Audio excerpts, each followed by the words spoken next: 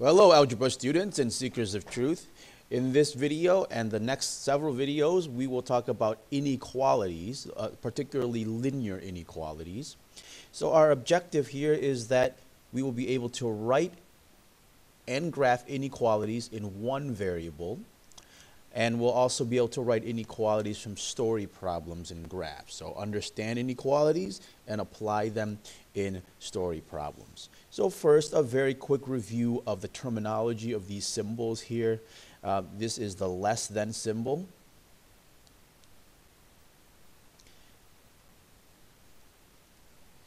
This is less than or equal to.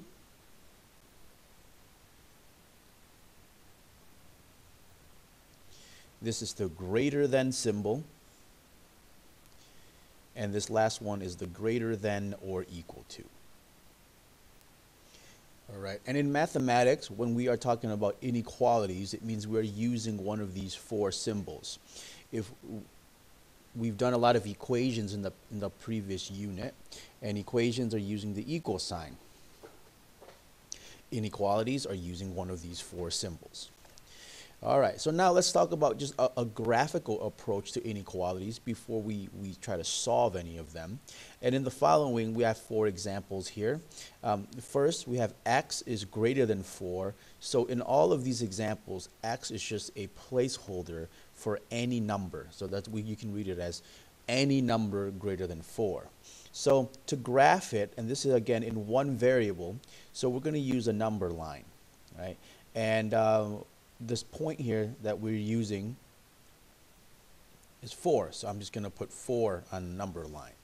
And then I'll change colors here so that it's a little bit easier to see. Greater than 4 means that all the numbers that are to the right of 4. So let me take another shot at this. All the numbers that are to the right of 4. So from 4 and going to the right. Right. Now the question is, what about at 4? Are we allowed to touch 4?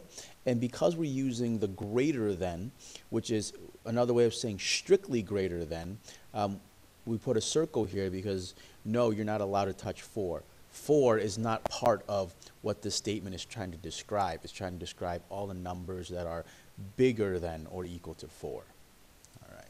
Now, we can certainly have a case where the line is going to touch that number. So in the second problem here, we have x is less than or equal to -2.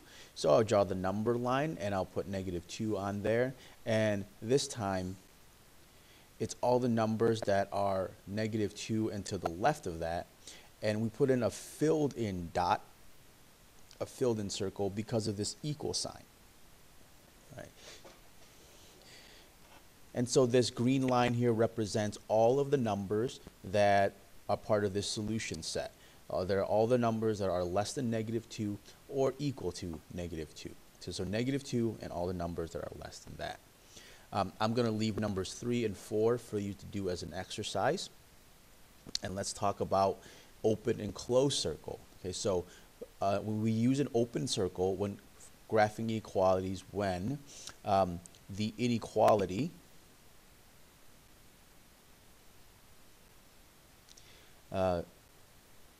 does not have or equal to. Okay. So another way of saying this is we call it a strict inequality. Strict means that it cannot touch those points. Okay, so in this case, x is greater than 4. We don't leave it as an open circle. X is less than or equal to. It's the or equal to here that lets us fill in the dot. So we use a closed circle graphing inequalities when the inequality has the phrase or equal to.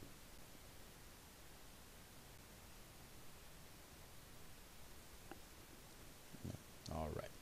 So there you have it, a quick introduction to inequalities of one variable.